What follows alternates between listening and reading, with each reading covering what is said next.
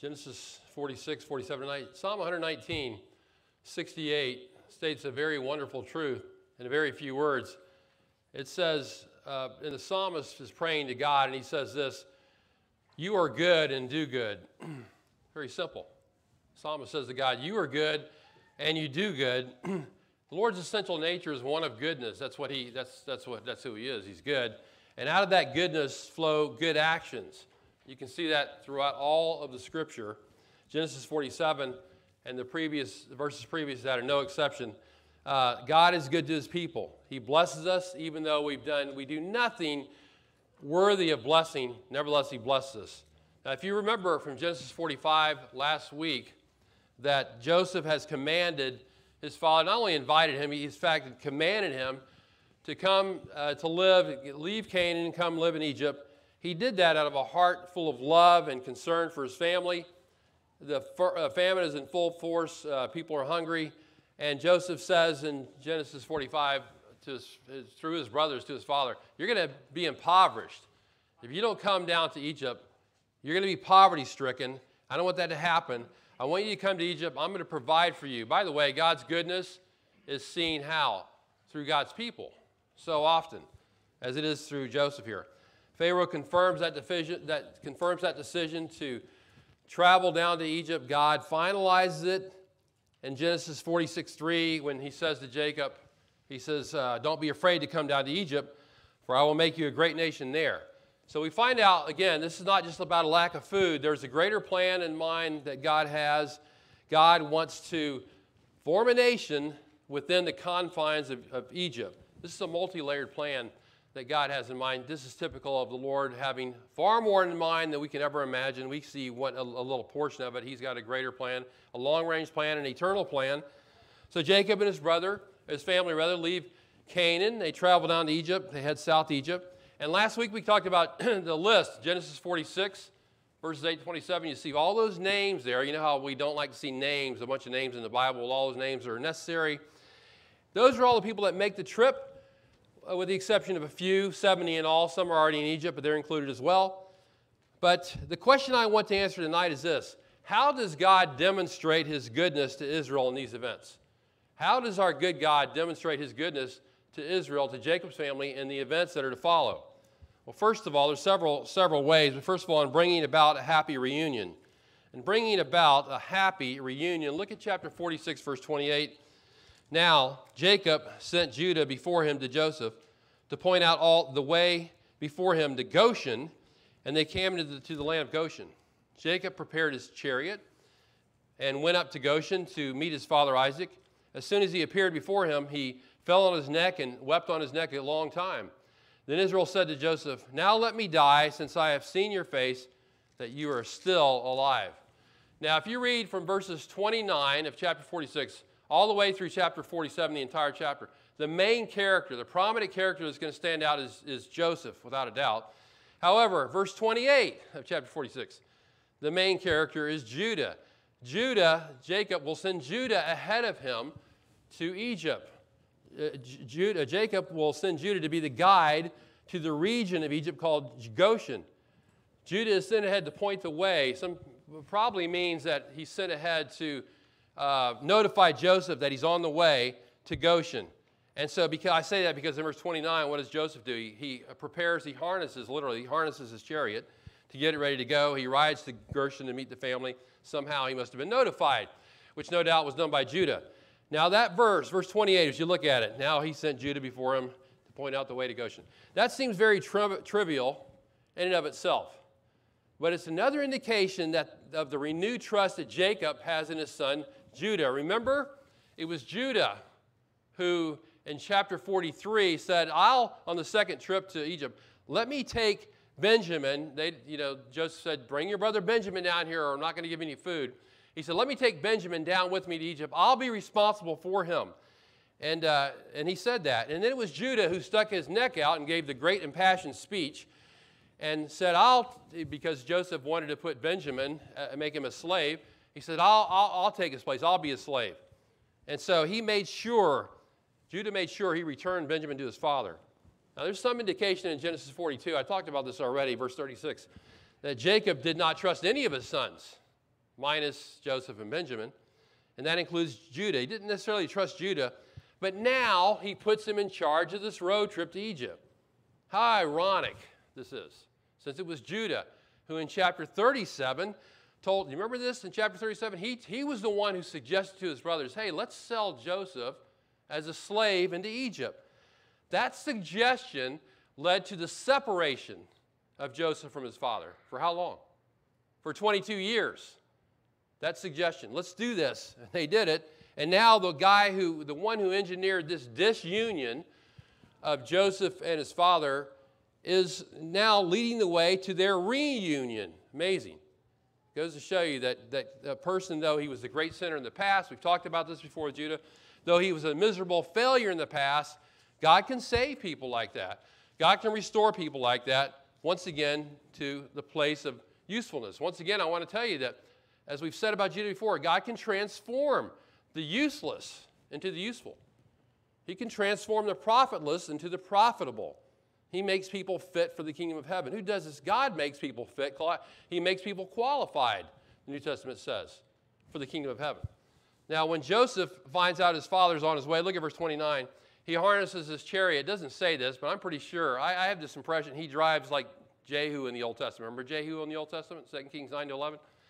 How did Jehu drive his chariot in the Old Testament? Furiously.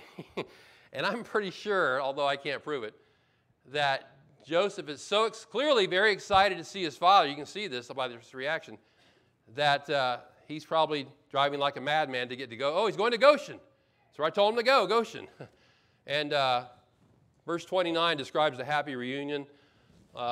Verse 29 of chapter 46 says that as soon as he appeared before him, he fell on his neck and wept on his neck a long time. Lots of hugging, lots of weeping. By the way, I think this is about the fifth time that Joseph is weeping, fourth or fifth time. He's weeping in regard to his family. That's again and again and again he does. It just shows the brokenness he feels over the suffering of missing them for 22 years, of the joy he now feels of meeting him. Amazing. As to for Jacob's reaction, verse 30, look what he says. Once he sees his son, now let me die. Well, you don't want to die right now, Jacob. Since I have seen your face, that you are still alive. He thought he would never see him again. 22 years. He thought, why would he think he'd ever see him again? And yet now he sees him, no doubt overflowing with joy at this happy reunion. This is beyond his wildest dreams. And so he says, now let me die. Since I've seen your face, my last thing on my bucket list is crossed. This is it. This is the big one. I'm okay now. I can die in peace. And when you see that reaction there, it's a similar reaction to somebody in the New Testament by the name of Simeon. Over in Luke chapter 2, Simeon gets to hold the baby Jesus. That's an amazing privilege in itself. Can you imagine that? And in Luke 2:28 and following, Simeon describes this joyful scene. It says, then Simeon took the baby Jesus into his arms and blessed God, and he said, Lord, now let your servant depart in peace, for my eyes have seen your salvation. So Simeon said, I can die with great satisfaction now. Now I've seen that God has sent someone, a Messiah, to save his people. I can rejoice in this. I've seen it with my own two eyes. And Jacob, who is preoccupied with death, says, now I can go to death in peace. I can go to the grave in peace. God's been good to me in allowing me to see my son again. But there's a second way here that God shows his goodness, and that is in settling the family in the best location. And settling the family in the best location, look at chapter 46, verse 31. Joseph said to his brothers and to his father's household, I will go up and tell Pharaoh, and will say to him, my brothers and my father's household who were in the land of Canaan have come to me. And the men are shepherds, for they have been keepers of livestock, and they have brought their flocks and their heads and their herds and all they have. When Pharaoh calls you and says, what is your occupation? You shall say, your servants have been keepers of livestock from our youth, even until now, both we and our fathers, that you may live in the land of Goshen, for every shepherd is loathsome to the Egyptians. Now, this too may seem trivial. As you read this, so what's the big deal about this? Occupations, and they're living in this place called Goshen. Who cares about any of this? And when Pharaoh told, you remember back in chapter 45 when Pharaoh said, look, I want you to bring your family down here, Jacob. I want them to live in what? The best of the land. Actually, the word is good, but it's talking about the best of the land. Well, it turns out that the best of the land for Jacob's family is Goshen. The reason for that is because this is an area good for livestock. In fact, one commentator says this: the land of Goshen was located in the northeast part of the Nile Delta. By the way, my high-tech map I drew for, I didn't draw it, but I have there. I did something on the map. I circled the word Goshen. It's very high-tech of me to do that. You can see where it is. Sometimes maps are helpful, sometimes they're not. You look at it, well, I don't even know where this is anyway, somewhere in the world. It's Egypt is next to Israel. The land of Goshen was located in the northeast part of the Nile Delta, an area of about 900 square miles. Here's the thing: very fertile and excellent for grazing cattle. This is perfect. Jacob's brothers are shepherds. They're also called keepers of livestock here. By the way, these are interchangeable terms: shepherds, keepers of livestock. You might think in this section here, Jacob is trying to trick Pharaoh somehow. He's not doing that. He's simply telling his brothers to tell Pharaoh honestly, look, when he says, Joseph knows Pharaoh. He knows what he's going to ask.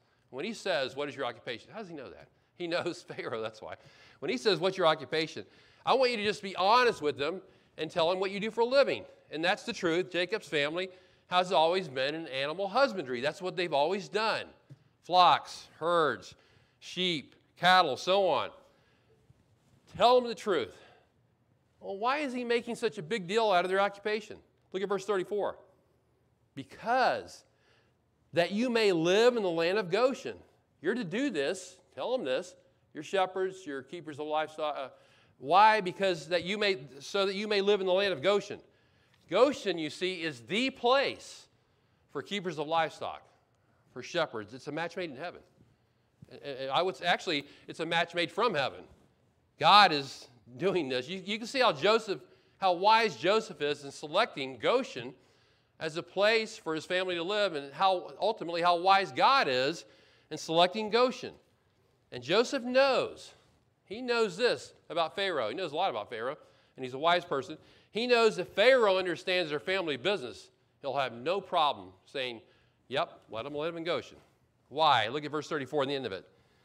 Because every shepherd, everyone involved in livestock, is loathsome to the Egyptians. Loathsome. Shepherds, according to this verse, now secular history doesn't talk about, the commentators make a big deal. Secular history doesn't mention this at all. Well, the Bible mentions it, and that's all we need to know, but that's the truth. Shepherds, according to this verse, at least at that time in Egyptian history, were considered loathsome to the Egyptians. Or you could substitute the word abomination. They were considered an abomination, literally, to the Egyptians. They were considered abhorrent to the Egyptians. Let me ask you this question in light of all this. Is it a bad thing that the shepherds are considered loathsome to the Egyptians at this time?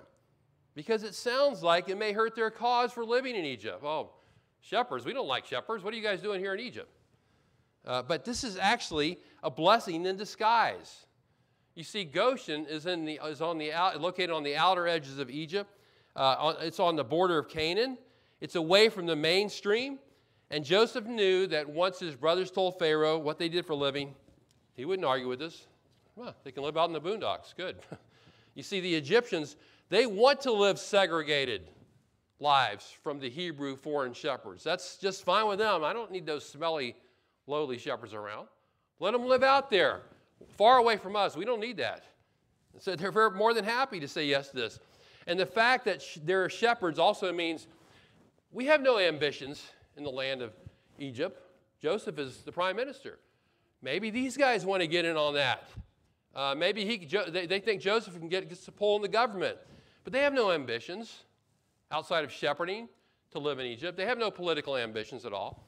And furthermore, they're not going to be an economic burden on Egypt because except for the food they're going to get, however, they're bringing their own cattle in. They're bringing their own livestock in. Pharaoh doesn't have to worry about any of that. There could be another reason. Living in Goshen is going to be away from the mainstream of the population, the mainstream population of the Egyptians, which will help to keep them away from idolatry. That's a big thing. Very wise decision on Joseph's part, which is why he insists that Goshen, he's been insisting from chapter 45, Goshen's where you need to go. That's where you need to go. for several reasons. Now, this decision to live in Goshen even plays a part in the book of Exodus. As you go forward in Exodus, you remember the plagues that God sends in Exodus?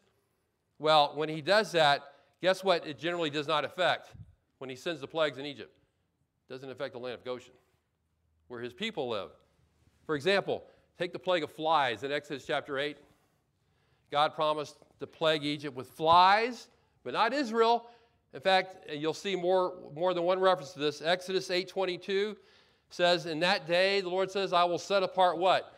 I'll set apart the land of Goshen, in which my people dwell, that no fly shall be there. Well, that's a big deal, becoming more important. In order that you may know that I am the Lord in the midst of the land, I will make a difference between my people, Israel, and your people, the Egyptians. Very important that they're going to be in Goshen. They're going to escape all this incredible plagues. And so Joseph and Joseph's God knew what they were doing in advance when they selected Goshen as their residence of choice in Egypt. Now, you talk about long-range planning. This is pretty amazing. By the way, when you're making a decision, or you're getting ready to take an action, whatever it is, it honestly doesn't matter what it is, you better think about the long-term consequences of your choice. You can make a decision in the short term that can eliminate an immediate problem, but you may pay the price in the long term if you don't think about the long-term consequences, especially as it relates to the Lord and his plans. Look at chapter 47, verse 1. Joseph went in and told Pharaoh and said, my father and my brothers and their flocks and their herds and all that they have come out of the land of Canaan, and behold, they're in the land of Goshen. You see the word Goshen again and again and again in this section. He took 5 men from among his brothers and presented them to Pharaoh. Pharaoh said to his brothers, oh, what is your occupation? That's what he told us he was going to say. So they said to Pharaoh, your servants are shepherds, both we and our fathers. They said to Pharaoh, we have come to sojourn in the land, for there's no pasture for your servants' flocks. For the famine is severe in the land of Canaan. Now, therefore, please let your servants live in the land of Goshen. Then Pharaoh said to Joseph, your father and your brothers have come to you. He's always dealing with Joseph when he gets the final word in. Verse 6, the land of Egypt is at your disposal. Settle your father and your brothers in the best of the land. In this case, let them live in the land of Goshen. And if you know of any capable men among them, then put them in charge of my livestock. Now, first of all, why does Joseph select only 5 of his 11 brothers to come with him? Well, my guess is that, first of all, it'd be cumbersome to have 11 brothers standing in front of Pharaoh. That's for one thing. But I think he probably eliminated certain brethren who may have not been kosher. Kosher, I wouldn't mean to say that word. Who may have made matters worse before Pharaoh, who may have put their foot in their mouth. Joseph, being the wise man that he is, says, I think I'll leave those other 6 guys over there. I'll take these 5 guys right here, representatives of the group. And he takes these guys with him. And Pharaoh not only grants their request to live in Canaan, but he also asks Joseph, hey, you got any capable men, any competent men among you, any men who are able to supervise the royal livestock? I mean, this is going to be a big job. Among you, how about your brothers? Any of them wise enough, managerial enough, smart enough to do this? Remember back in Genesis 41:39 when Pharaoh described Joseph? He said, there's no one so discerning, as wise as you are. You're the wisest person in even all of Egypt.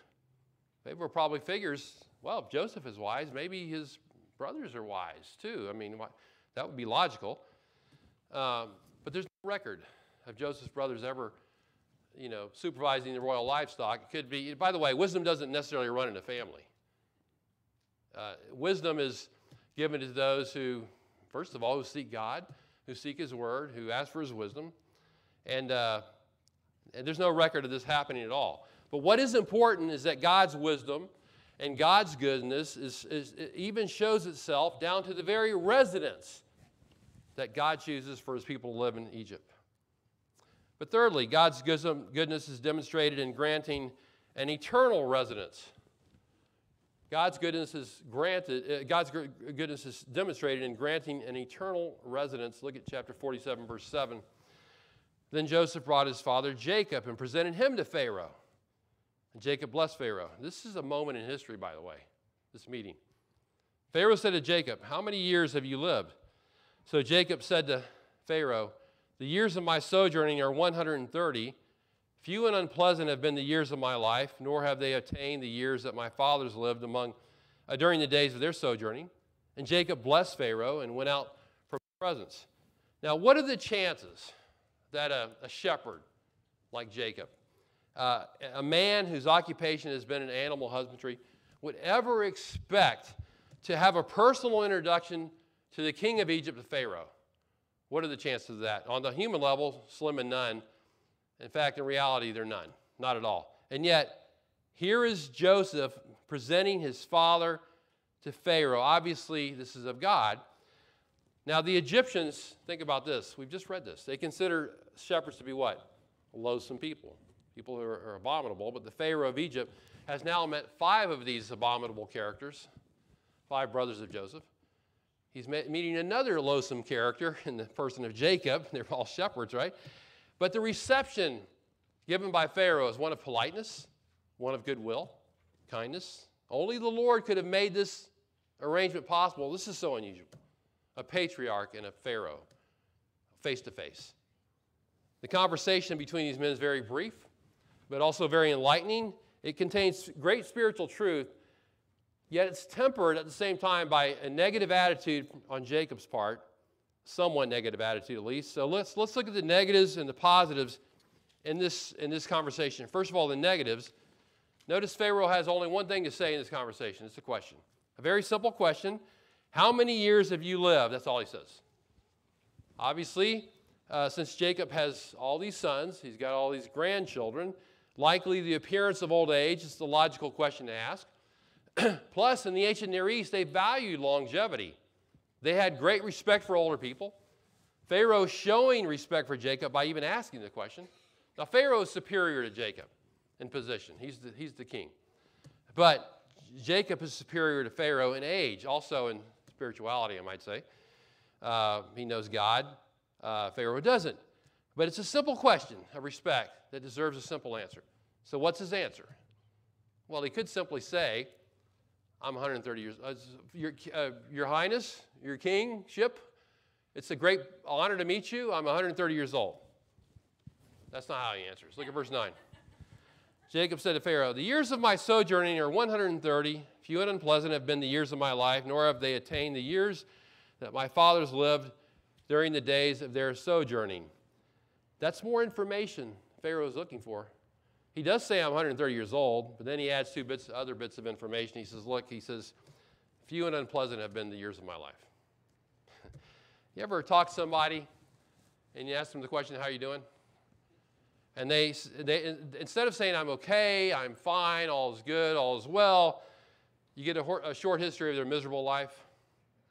You know, I've got some aches and pains to deal with.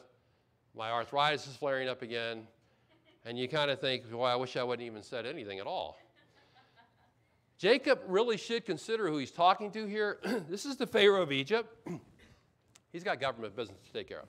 He doesn't have time for life history right now. But let's think through Jacob's reply. He says, I've lived a few years. Now, that's especially in relationship to his ancestors, Abraham and Isaac, his grandfather and father. His grandfather Abraham lived to be 175 years of age. His father died at 180 years of age. That is some serious longevity. By the way, Jacob's going to die at 147 years of age, but he's 130 right now. But 130 is not exactly a short lifespan, even back then. In fact, Egyptian literature said this. They considered the ideal lifespan to be 110 years. And here, in thinking this, here's Jacob saying, well, you know, I haven't lived very long. And they're thinking, wait, that's about 20 years. That's about 2 decades longer than we would actually hope to live. Is 130 years a short life? Well, not in the way that we humans reckon time on earth. It's a long life, even at that time. But Jacob views himself in light of his father. Notice this. He views himself in light of his father and his grandfather. It seems like he lives in their shadow. And I'm pretty sure he did live in their shadow. These are considered great men, men that God has called although I'm not impressed with Isaac personally, but he's living in their shadow. It's hard to live in the shadow of great people. It really is. If your father and there's people that are pastors or theologians, great pastors, and their son was a pastor, and their grandson was a pastor, and their great-grandson was a pastor, and so you're thinking, oh, gee, my dad was a great pastor. So now I got to be a great pastor. And so you're thinking that. But, we must also understand this, that great people put on their pants one leg at a time, just like we do. They have to deal with their sins just like we do. They need a Savior just like we do. And while people who walk with God can stir us to a deeper spiritual level of commitment, nevertheless, we should not compare ourselves with other people. Our standard is what? It's Christ. Now, these people are great, and they're helpful and examples, and I understand all that. Tremendous things that we can be taught. But nevertheless, we look to Christ, ultimately. But then he says this, that his life has been unpleasant. Now, the word unpleasant is literally, the literal meaning is evil, actually. He's literally saying, few and evil have been the days of my life. In the context here, it means something like unpleasant, or unhappy, or wretched. In fact, one major Hebrew dictionary defines it this way. It defines the word as poor, not beneficial. Now think about this. Jacob is telling Pharaoh, my life has been unpleasant. It's not really been a beneficial life. In fact, I've had more unhappiness than happiness.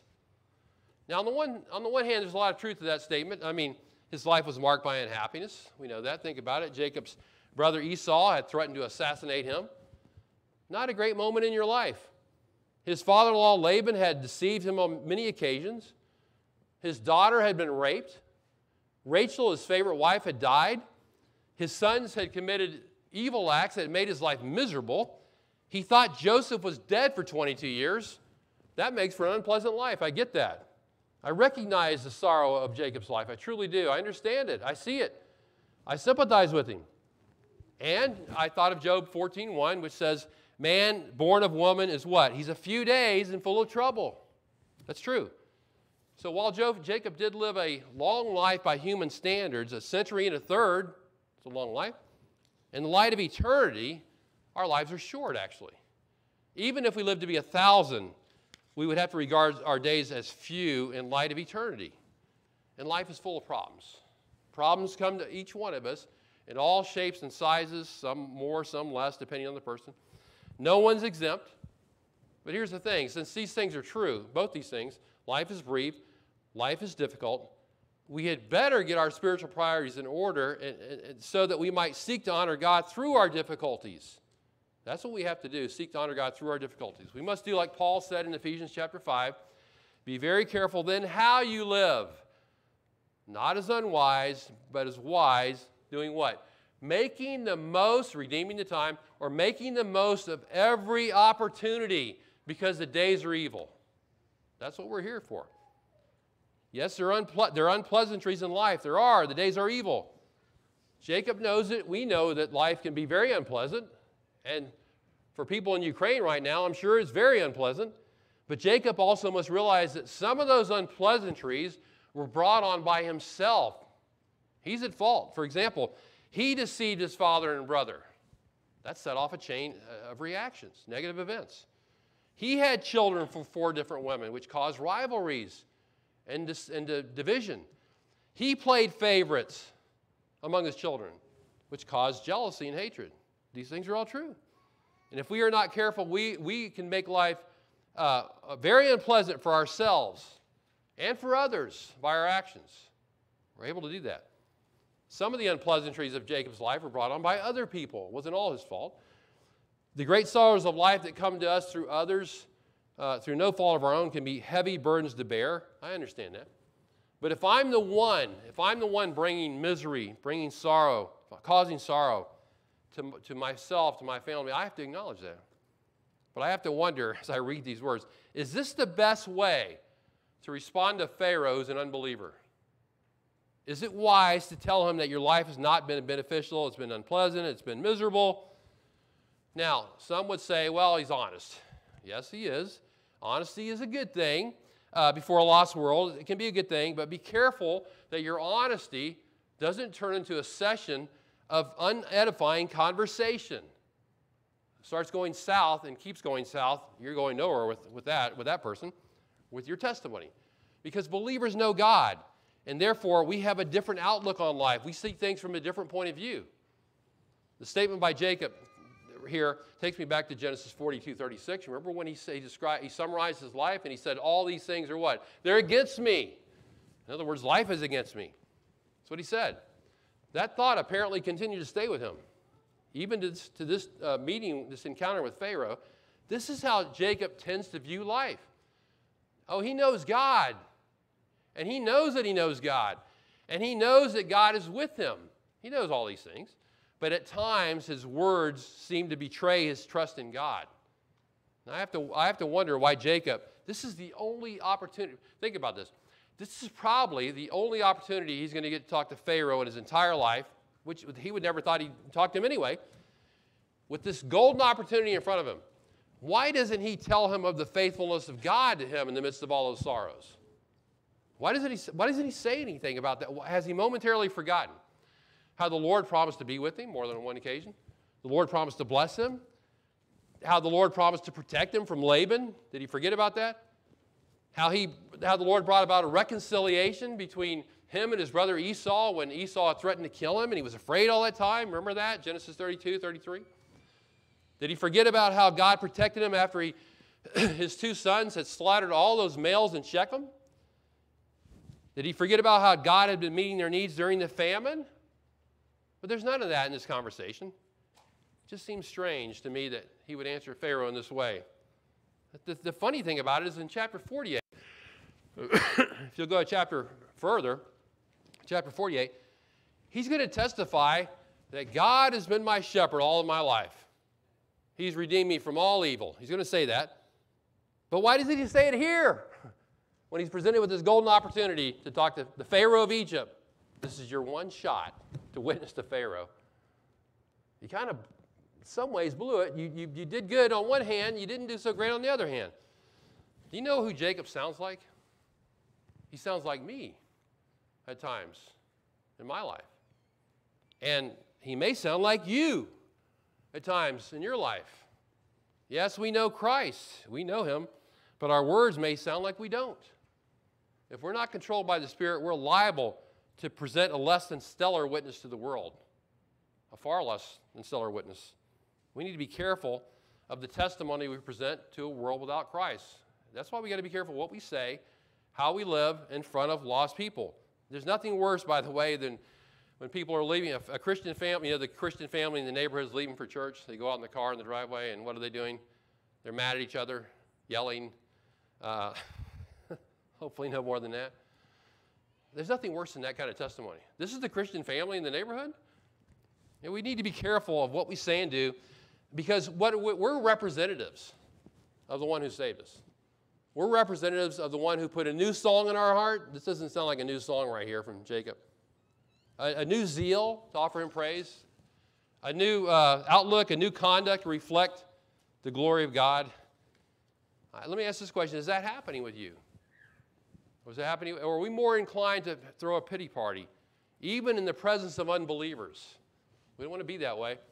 You know, I thought of the counterpart in the New Testament, the Apostle Paul. Like Jacob, he had the opportunity to testify before a king. Did you know that Paul had the opportunity to testify before a king, King Agrippa? In Acts 26, do you know what he says there? He's in a court trial. He gets arrested. He's not in great circumstances. He's in bad circumstances. Jacob would say, what? All these things are against me, right? Paul's in this court trial, and what does he do? He testifies of his salvation. He says, the Lord transformed me from a persecutor of Christians to a proclaimer of the gospel. He says in that chapter, Acts 26, I'm standing trial for the promise of God made to the fathers. He's talking about the Messiah. Paul was on trial here, arrested and on trial, yet he turns it into a platform for preaching Christ. All this before King Agrippa, before a king. Paul saw that golden opportunity, and he seized upon it, and he made it count.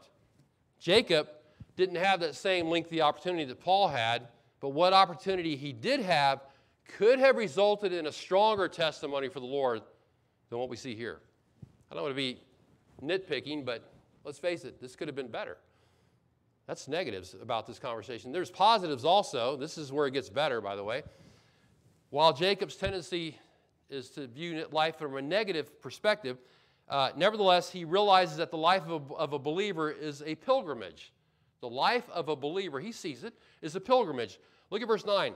He says, the years of my sojourning, he didn't say I've lived for 130 years.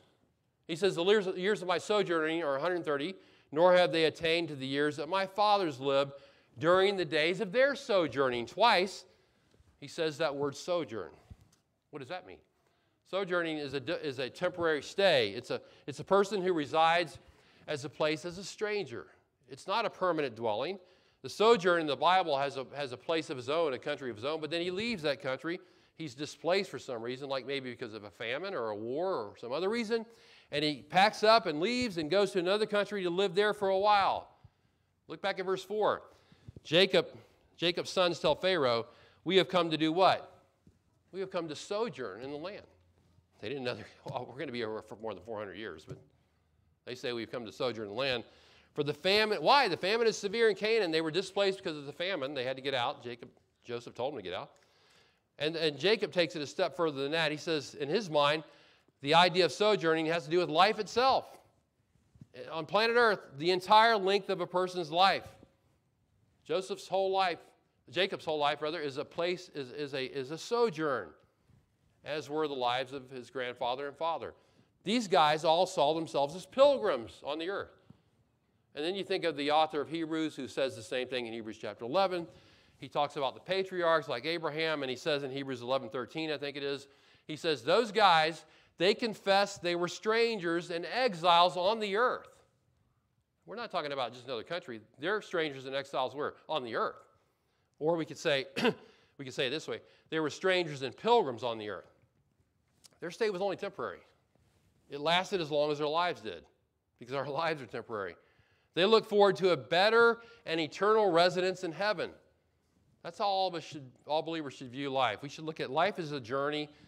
Believers are on their way to the heavenly city. Even now, our citizenship is in heaven, Philippians 3.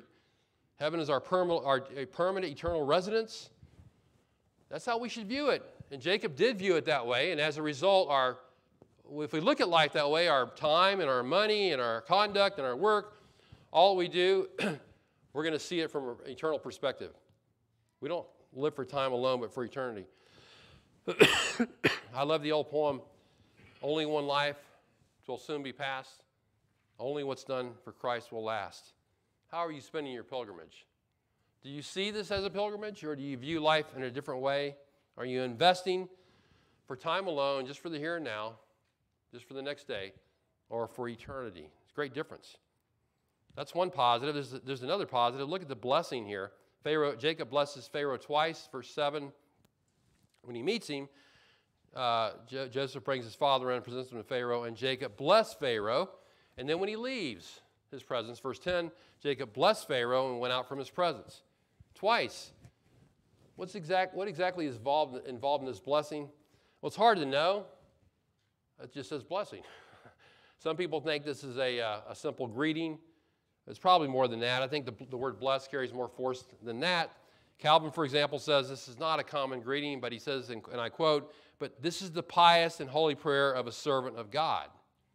Jacob may have even prayed for Pharaoh, and he's not the only one that says that. Others think the same thing. It's hard to really know, but I think the blessing was also a way for Jacob to show his gratitude for allowing them to stay in Egypt. But whatever was said in this blessing, I think it follows in line with Genesis 12:3. He's blessing Pharaoh. Genesis 12:3, the Lord said to Abraham, I will bless those who bless you, and in you all the families of the earth will be blessed. In you, all the families of the earth will be blessed. How many times have we gone back to that verse? Patriarchs always go back to that verse because their blessing others comes from this idea. Now, Jacob's blessing, no doubt, in some way, I'm sure, pointed Pharaoh to God, just as his son Joseph had done. Joseph had been a great witness to Pharaoh in many ways. And I think the word blessed leads us to think that way. But the point I want to make, though, is this. Even though Jacob's response is not all that it should be, in my opinion, he's still a channel of blessing to Pharaoh. He still is. And believers should make it a business, their business, to be a blessing to those without Christ. Have you ever thought of it that way? We think of ourselves as witnesses. We should. We're here to witness to the lost. These people are going to go to hell if we don't tell them that. Yes, true. However, have you ever thought of yourself as to be a blessing to those without Christ? Think about it. We bless people when we point them to Christ. We're giving them the greatest blessing they could ever hear. We bless people when we show them by our words and actions that followers of Christ, though far from perfect, nevertheless we glory in our Savior, even in spite of difficulties, even in spite of difficult circumstances. That's a testimony right there. We bless people when we share with them a heart of gratitude, put away a complaining spirit. God is good, not only in granting us an eternal residence, but in allowing us to be a blessing to others as well. And finally, God is good in his provision for the family. He's good in his provision for the family, verse 11. So Joseph settled his father and his brothers and gave them a possession in the land of Egypt, in the best of the land, in the land of Ramses. Ramses is a later name for Goshen.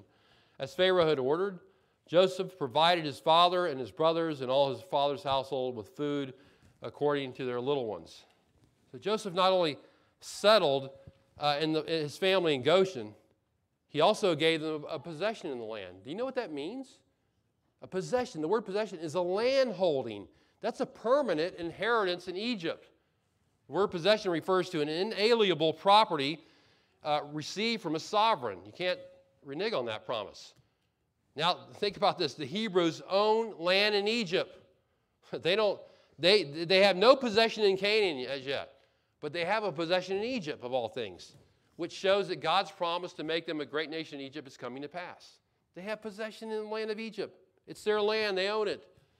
According to verse 12, Joseph is fulfilling his promise to provide for the family. That's no easy task because that's about 70 people to care for. It's a lot. But notice, look at verse 12. The gracious Joseph is taking care of his father who missed him so much. Look at the next phrase. He's taking care of his brothers who mistreated him so much. Again, this love of Joseph, this forgiveness of Joseph, who was totally mistreated. Now he's providing for his brothers who mistreated him and the whole household, it says. Look at the last phrase in verse 12. According to their little ones. That is an interesting phrase. It literally reads this way: by the mouth of the little ones. The mouth of the little ones. Remember, Jacob has 53 grandchildren. 53. It's a lot of mouths to feed. And yet, in this verse, tells us that everyone in the family will get to eat.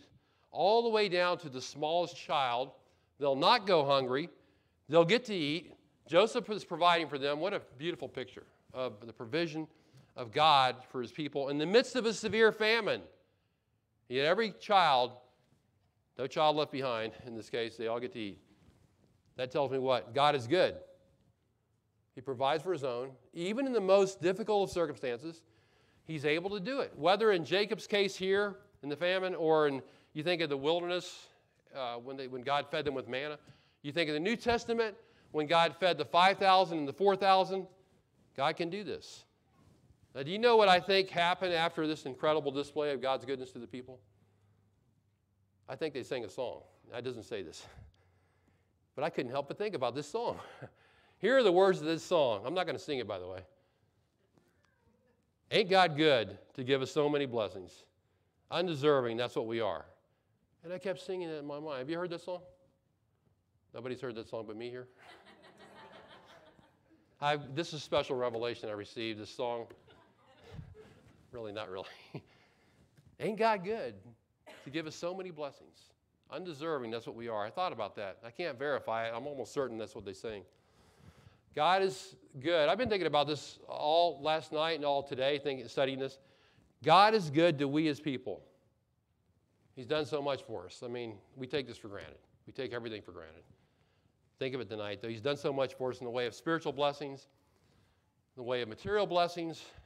God is good to us. Let me leave you with this thought. Count your blessings tonight. Name them what? One by one. And it might just surprise you what the Lord has done. Let's go to the Lord in prayer. Father in heaven, we are thankful again, Lord. So many things to be thankful for. Lord, you've blessed us so many ways. We could we can count the ways, we should count the ways one by one, because it shows that every little thing that happens in our life, such a great blessing, Lord, from the food you give us to eat today and every day, to the houses and the places you allow us to live in, and the cars we drive, and the jobs that we have, and all these material blessings, all the spiritual blessings we have in Christ of salvation and the Scriptures and the Holy Spirit indwelling us, and Christian fellowship, and the list goes on and on. Lord, we can't thank you enough. Thank you for being good to us. Help us to recognize your goodness in our lives. Help us to reflect your goodness to others. In Christ's name we pray. Amen.